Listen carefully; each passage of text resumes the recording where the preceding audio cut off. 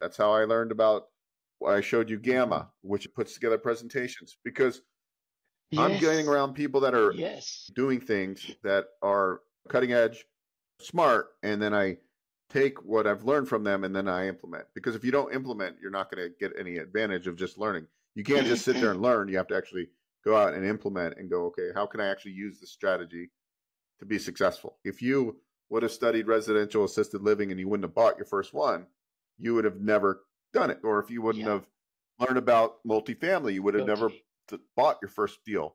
And if you would have never learned about syndication, you would have never raised a Totally. dollar. So, like, we have to take these steps and you have to jump in and Yep. do it. And that's the only way you're going to get ahead.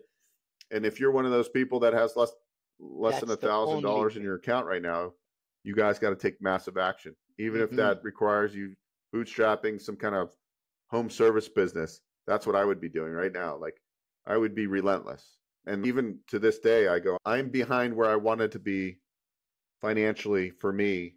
And so I need to be relentless to get to where I want to go. And so if you're not, then you're probably not going to hit your goals. You hit the nail on the head, but what you're saying is action. We can feel bad about the situation we are in, and we can be looking at it. In the last 5 years, nothing changed, and last 1 year, nothing changed, and I'm in a worse situation, or I'm just degrading, I'm stressed out, and this and that. But you got to take action. You got to learn.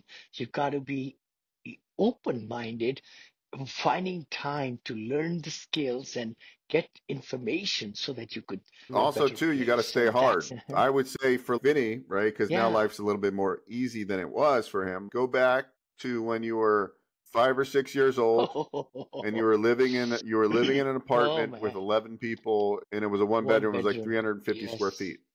You had one bathroom for all these people. yes, You had no money. Like, yeah. your life has changed, but I would go back to that pain. And that's why I do think, Hmm. if you look at when people come to our country, immigrate here from places like India, it seems like they excel Yeah. because they didn't have it as easy as somebody that was born in America. And so I think Hmm. people get soft because it's easy and they don't have to do much. If you look on social media right now, everybody's complaining about the Olympics and this and that. You know what? Like, guys, go out and do Mm. something. You got too much time on your hand and your life's too simple, and you're complaining because you haven't done Yeah. anything with your life because you're too busy fixated on what everybody else is doing. So I just think about that. Like, I think about, okay, this guy lived in one bedroom apartment with 11 people. Like, I won't even share a bathroom with people. Like, I'm picky, right?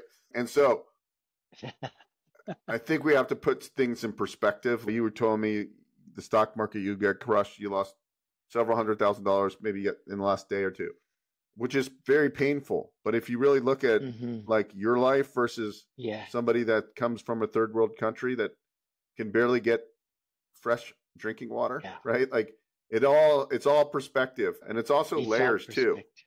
Like, I was just thinking about it. Like, I was like, yeah, I could make a lot of money doing this franchise business. And then I'm like, then I started thinking about people that created software, SaaS, right? So there's levels to financial freedom. So I'm like, what about the guy that I invested in ConvertKit, which is what I use for my newsletter? And I think I pay like maybe Uh-huh. $100 a month or Yep. more for that. And then I'm like, how many Hmm. users do they have? And they have 600,000 users or something crazy like that.